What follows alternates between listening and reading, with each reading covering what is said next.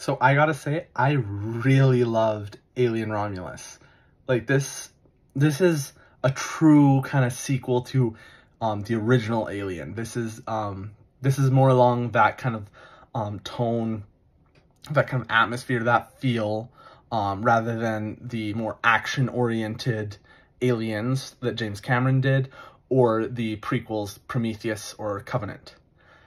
Now, that's not to say that those movies aren't all honored here. Like, this does have some great moments of fan service. I know that kind of turned some people off, but I think it was used really well here. There was one thing I didn't like, and I think you'll know it when you see it. A certain character. I won't say anything more, but I just didn't like how that was used. Other than that, I loved this movie. I had a really great time with it. It was everything I wanted it to be. It was scary. It was intense. It was thrilling. It was atmospheric.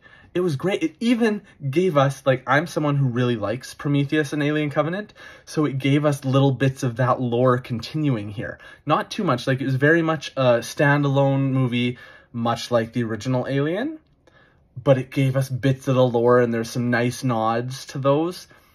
So I was really happy with that. Like, it continued that story in a nice way that was subtle. You'd get it if you've seen those movies, but you're not really missing out on it if you haven't seen those movies. Overall, though, like, I really loved the characters here. I loved that the movie took its time at the start to really build out this world where the movie started, build out the characters.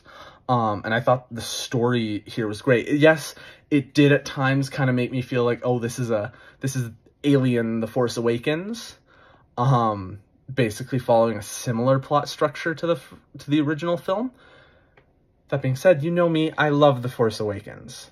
I'm a sucker for that stuff, so I had a great time. Yeah, a lot of the plot beats were similar, but there is enough crazy twists and turns here that it makes for one wild ride. Like, it is a very enjoyable film.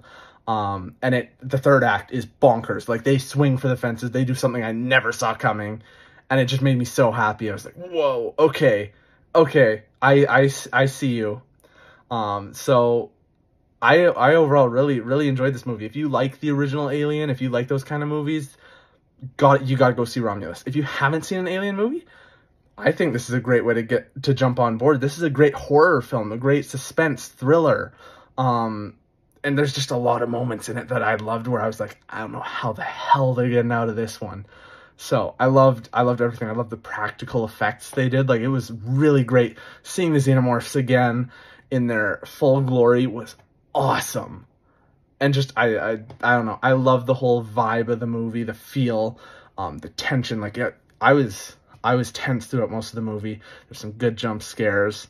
All around, very enjoyable movie. Great score, great production design, great effects, great acting.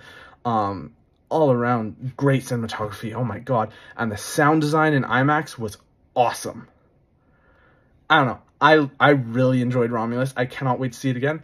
And for those of you who know, they used, at the start, the 20th Century Studios logo. They used the same or a similar nod to the Alien 3 opening with the Fox logo there.